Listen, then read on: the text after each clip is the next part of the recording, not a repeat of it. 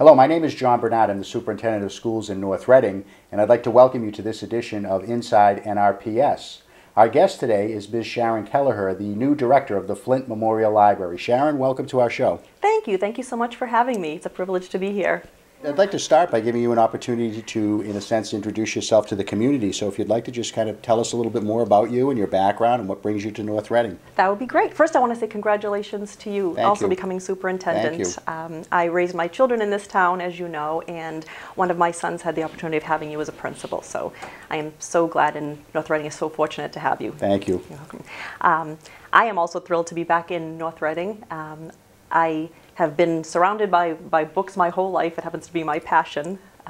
So when I graduated from college, Boston University, a few years ago, I started working for McGraw-Hill and Random House and really enjoyed working with books. And then I had my two children and had the opportunity to have a business at home, which I was very fortunate. I could meet the kids off the bus and work at home, which was really a dream for me. I was really blessed. Then come a time a few years ago where I knew it was time for me to go back to work and didn't quite know what I was going to do. One of my good friends said to me, well, what's your passion? Find your passion. And I knew right away that I had to be surrounded or working with books and knowledge again. So I thought, well, I could work in a library, I could work at a bookstore, what should I do? And I was lucky enough to get a job at the Billerica Library working, and as soon as I started working there, I knew I had found what I wanted to do. You know, the mission of the public library is my absolute passion. You know, having free access for everyone. Everyone in the community should be able to access the same information. So I knew I wanted to work in a public library. And then because I love education, I decided, well, let me go back to school. And so there I was in my 40s, going back to school to get my master's degree, raising two children and working. And I was able to do that because I just loved it so much.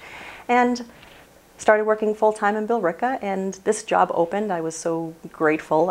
Helena Minton was a fantastic director. She did a lot of wonderful things, and she was able to retire, and I thought, this is a great opportunity to be able to be a director and, you know, make my mark on something and be in the town that I love so much. So here I am today. That's great. And how long did you work in Billerica? 6 years. Nice. Started there part-time and just kind of worked my way into other positions. And now you've been on the job in North Reading for a few months. I have. Maybe you could tell us about your early impressions of the Flint Memorial Library. Oh, well, needless to say, I love the Flint Memorial Library. The building itself is gorgeous, and I think anyone who drives by or whoever is in it would know that. It's just beautiful. Yeah. Yes, it's beautiful. The library itself has so many wonderful things that it offers besides having, you know, the beautiful children's room, all the different areas and all the information that it has. There are so many things that it offers that I just think people don't know about it. I think that for people to be able to find the library and to go in and see what it offers, that's the biggest challenge, because once they're there, they can see all of the amazing things, but getting the word out, spreading the word, marketing the library, I think is the most important thing, because the library already has fantastic things. People just don't know about it. Well, I see you brought a few props with you today. I did. This is a good opportunity I to get the word out. Well, I was trying to hide my leg, but I will admit that since I had surgery, I was one of the people who started binge watching. So I was staying home a lot with my cast on, and I don't think people realize that, you know, Breaking Bad, the newest, you know, series that just finished on TV, Downton Abbey, which people are obsessed about. Yes. The library has all of those shows. If you don't want to pay or cannot afford to pay for Netflix, don't. The library has access to all of the newest materials. When a new movie comes out on DVD, we have it that day. We're able to get it. Sometimes we have it before that day, and we put it out right when it's released. So we have access to so many things like that. So is our library a member of a larger association, a collaborative of libraries? Yes. Could you talk a little bit about that? Absolutely, yes. We are part of the Merrimack Valley Library Consortium, and it's made up of 36 libraries. And we all share materials. We all share information and databases and resources.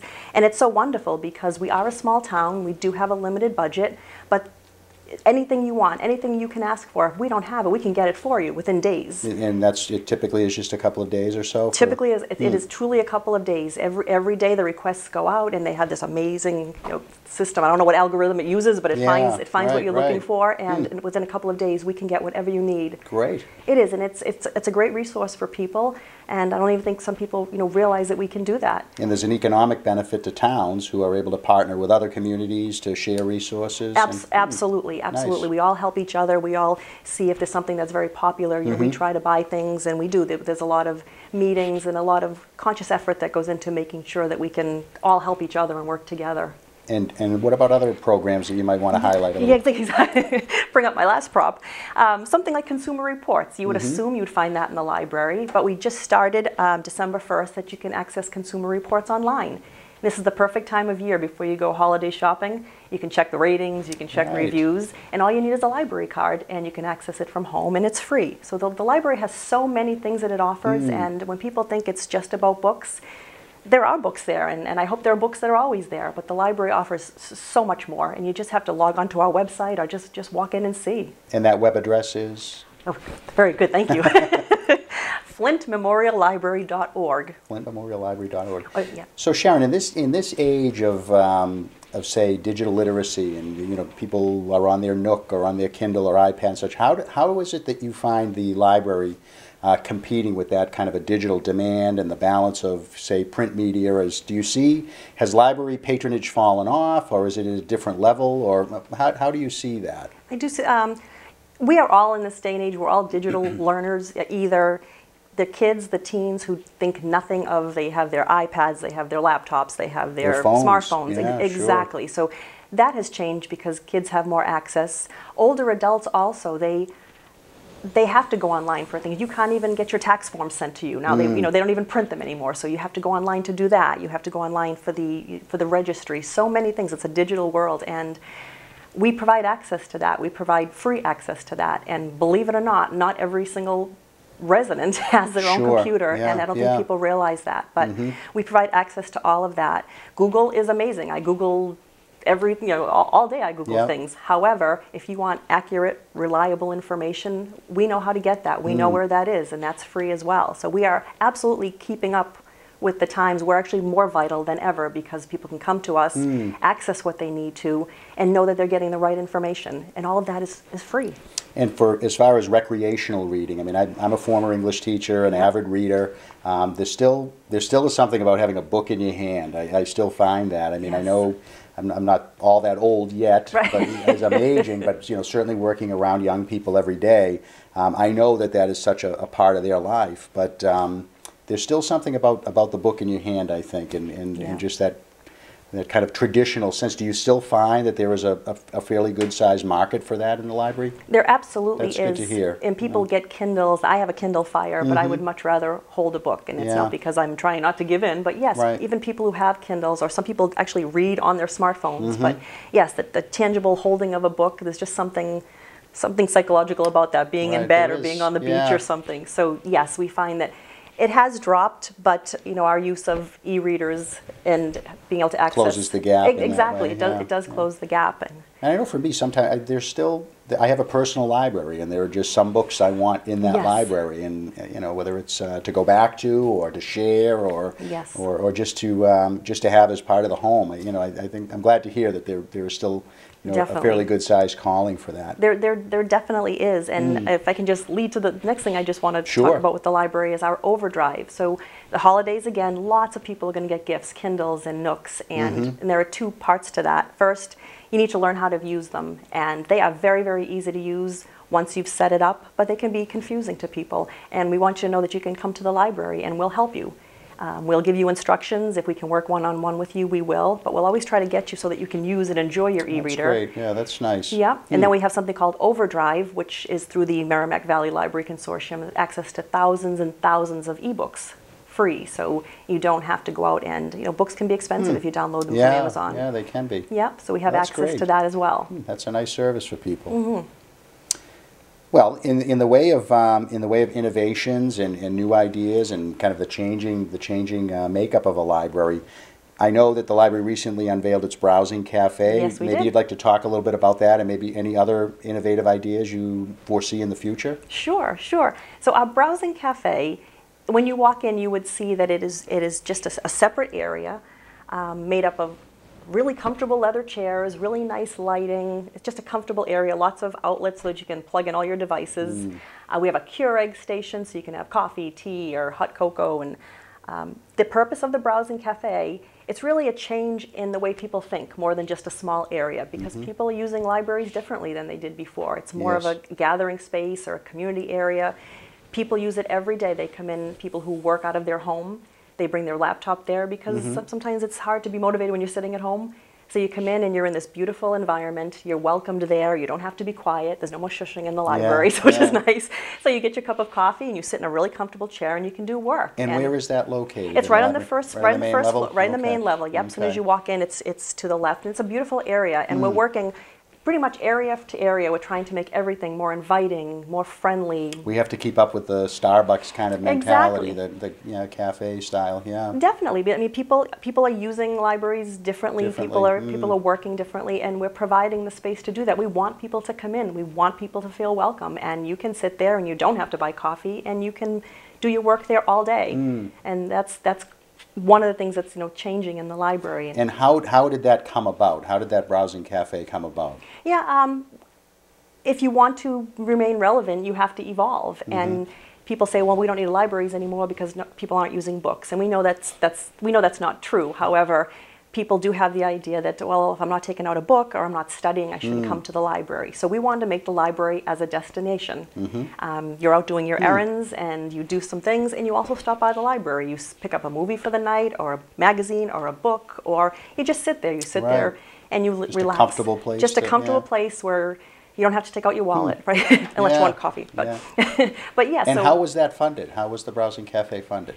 Well, we were lucky enough. Some of it was paid from state aid, which we do get from the state, and also there was some private donations. I thought I read in the paper some private donations. Yes, there are some families who just say, my parents loved the library so much, we want to give back. So we were very, very fortunate to get some private donations. Nice. Yes. That's great. Well, I have seen it, and I think for anyone who hasn't, it's a nice treat. It really is, I think, thrusting the library into the 21st century in a way that maybe we hadn't traditionally been used to. We all probably at one time or other were shushed by the library. Exactly. It's nice to hear that it's a much more kind of a recreational, inviting kind of a place where you could just kind of go and like you said, you're not distracted maybe by some of the things that would be at home or such. Are there any other ideas that you have or might foresee in the short term, in the near future, or the distant future that you think would maybe be similar in terms of the kind of the whole marketability of the library? Are there other things you might want to talk about? Yeah, there are lots and lots of things I want to talk about. But one of the things, my goal is truly,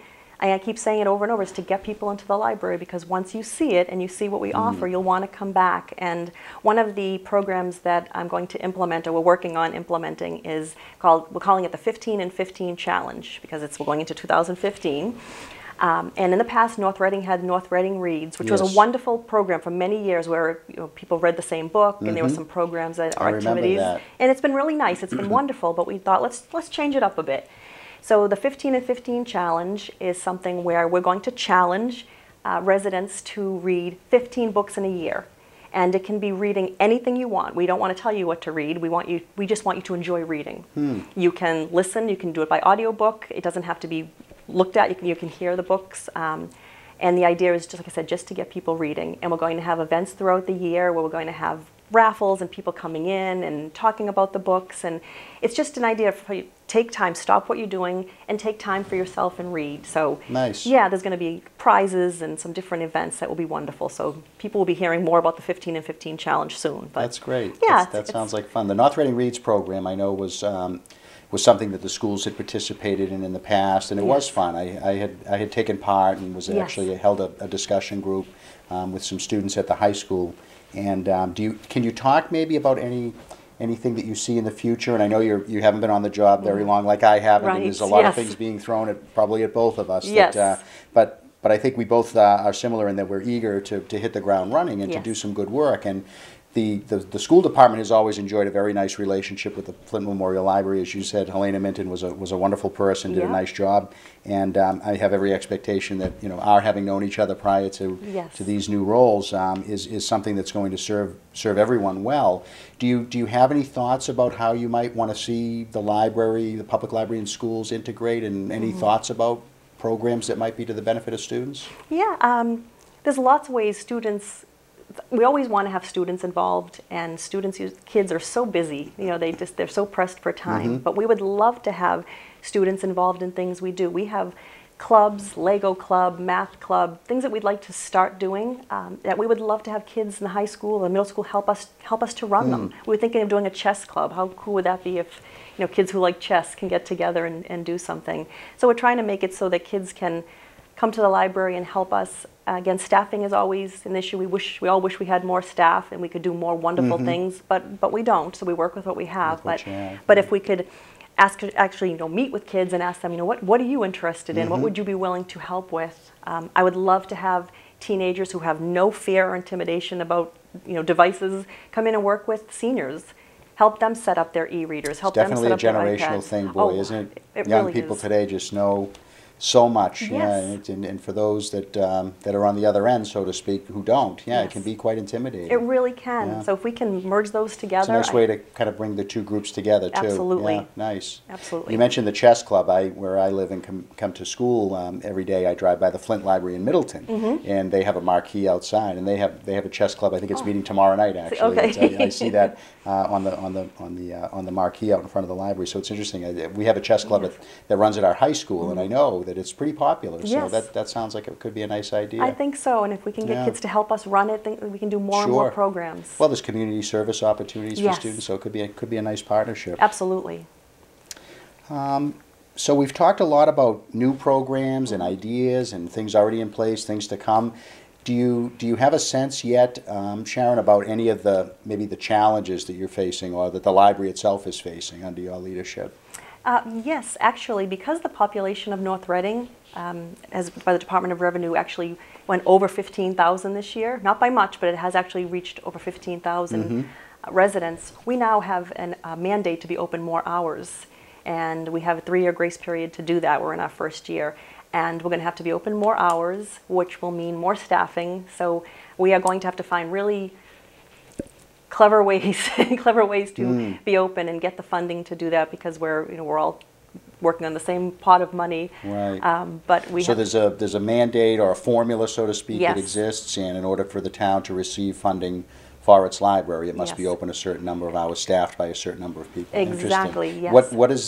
What is the number from where we are now to what it must be at the end of the next 2 years? Yeah, we have to open the library. The mandate is for it to be 5 more hours, so it would have to be open 50 hours per week. Okay. And I would love to have it open even 4 additional hours from that, because right now the hours are staggered, and that was because, again, of budgeting. So on a Monday, the library doesn't open till 1, on a Tuesday it opens at 10, and that can be confusing for residents. And I would love to have it so we had consistent hours, just like any other business. So people would know Monday through Friday it opens at 10 a.m. or something like that. So that's the ultimate goal. That's what we're working towards. And if we have to do that in steps, that's okay too. But the more consistent you can be open, the more you can help people. Because we are sometimes at the library and we hear people trying to open the door, and I'm sure it's frustrating. So our goal is to be able to be open more hours, more consistent hours. So I see that as a challenge or an opportunity. I like to say opportunity. Yeah. And the other thing is just getting the word out. One of the goals that I set for myself is to get out in the community and be a part of the Rotary Club and the Chamber of Commerce, and just let people know what's happening at the library. Like us on Facebook, and just get on our mailing list and see. We have authors come. We had an author, Dana Owens, a couple of weeks ago, and he was an MDC police officer. He had lived in North Reading, and he had been shot in the head on a robbery heist, and he came in and talked about it. It was fascinating. It's just fascinating. And I just want to get the word out there that we have some really great programs. Sure. So I see that as one of my challenges. What role does the Friends of the Library play in terms of supporting you and programming at the Flint Library? Yes. Oh, they will be so happy if I can promote this, because Oh, good. Yes, truly.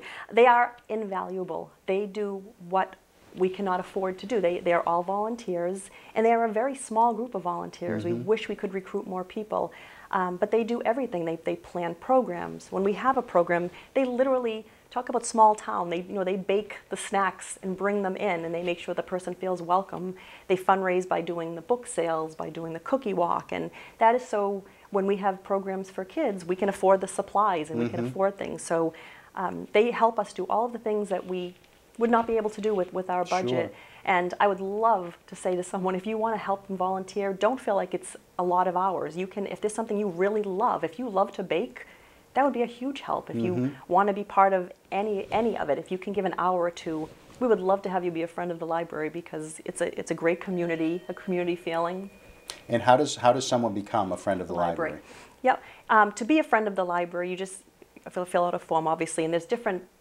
So there's the volunteers, and there's also being a friend of the library. So you would pay, I think it's maybe $10 a family, not exactly sure, but you would pay to join, and then you get get benefits of being a friend, which you know you're helping the library. And then there's just saying you'll be willing to volunteer as part of the Friends, and whenever we're trying to do something, be willing to come in and help with that, and it helps us enormously. And how many people do you think now are active members of the Friends of the Library? I couldn't actually give you a number. We have a lot of membership families in town, which is wonderful. But as far as the core group of people who do everything, I'd say probably like 10 people. Yeah, not a very large number. So you're definitely looking for volunteers. Definitely, because I don't want them to get tired. So. And it's not just about the financial contribution, which is really not an awfully lot to, of someone if they have the means to do so. But it's more about playing an active role in supporting programs that the library has. Yes, yes. And one of the things that they fund, which is very important, are the museum passes. And that's, do we have time to talk about that? Sure. I'd love to talk about that, that we have, because of the Friends funding them, we have museum passes that we offer for families. The Museum of Science, the aquarium, which is very, very expensive to take a family now. We have discount passes. We have them to the different zoos. We have them to the different discovery museums. I am trying to make it so that this summer we will have discount passes for the Lowell Spinners. It makes it so the families can take their kids, and it's half price, and that makes a big difference. Sure. There's something called a Maker, I think it's called the Maker Mill, which is just opening in North Andover. It's a creative space where families can go and have this open forum where they can use technology and build things with 3D printers and everything, and they're giving us some free passes. So all you have to do is have a library card, and you are able to take advantage of those, and they really help people. They save people a lot of money so families can do things, and that's all funded by the Friends as well. Great. Well, we've talked a lot about big picture items. Are there any, we're taping this show in mid-December, are there any upcoming events that you might want to announce to the public that are noteworthy and they want to get on their calendar, so to speak? I would say keep your eye out for the 15 and 15 challenge. My goal, or our goal at the library, is to have a kickoff on the 15th, January 15th. A little corny, but it'll keep people to remember. That's great, yeah. And we're just finalizing the details of that. So, people, it would be a year. You have the whole year to be a part of it, and you can easily read 15 things in a year. And if you don't, that's okay. It's not about that. It's about just being a part of something and enjoying and finding something that you can, do for yourself. And that's open to the entire community, people adults. of all ages, adults. It's open to adults, because children, we have a lot of programs, the schools have reading programs, so this is actually for adults only, something finally adults get to do and enjoy themselves. Yes. Sounds like a lot of fun, a nice idea. Yes, thank you. Well, Sharon, I think having known you, as I have for a number of years, and having known Helena Minton when she was director, there were some big shoes to fill, but I know that you have done and will continue to do a very nice job to the benefit of the library. It's such a wonderful institution for a town, and we have such a great resource just around the corner from here that it's really nice to have you. I want to officially congratulate you and welcome you in your new role, and I look forward to our continued work together, schools and the library, to the benefit of everyone. It's a wonderful opportunity, and I'm looking forward to working with you. So. Same here. It's a privilege, and congratulations to you as well. Thank you very much. And I want to thank everyone for watching our show. We do anticipate future Inside NRPS segments, so you can stay tuned on your local cable to those shows coming in the future. Thank you.